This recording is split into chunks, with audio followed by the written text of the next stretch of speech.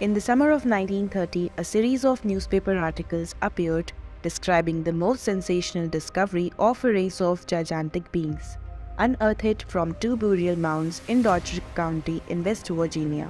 If you're curious to know more about this, then hit that subscribe button and dive with me into this video.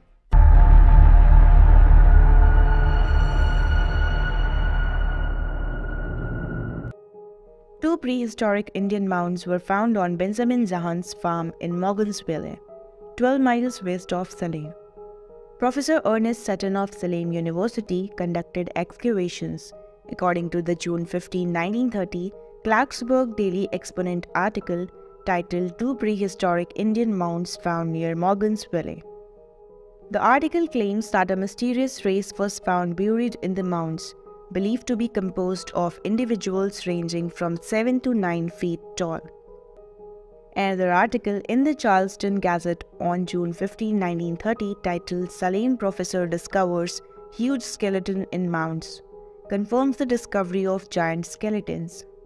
According to the article, the skeletons provide evidence of a race of giants who lived in West Virginia over 1,000 years ago.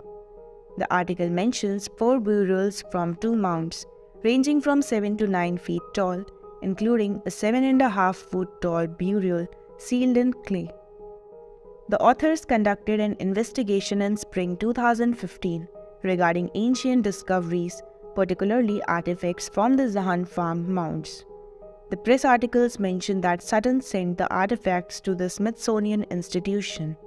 The acquisitions record of the Smithsonian confirmed the donation of 3 artifacts from the Zahan Maxwell Mound by Ernest Sutton and Horace Stutler on July 9, 1930, including a stemmed point, slate gorget, and a sandstone disc with engraved lines.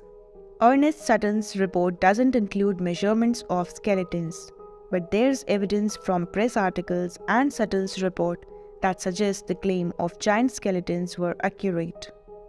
Ernest Sutton may have omitted the skeletal measurement from his report due to the policy of secrecy enacted by the Smithsonian under Alice Harlica regarding giant skeletons. Sutton, who was an amateur archaeologist working outside the establishment, may have been unaware of this policy when he first went public with his discoveries in June 1930.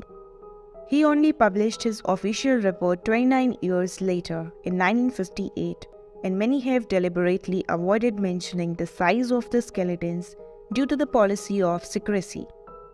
Sutton's subsequent work provides evidence of the enforcement of the stigma against reporting giant remains.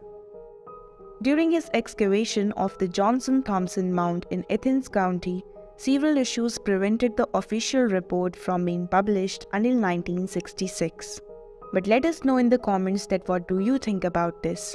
If you enjoyed this video, please like and subscribe to our channel. We'll be back soon with more interesting stories and information. Until then, goodbye.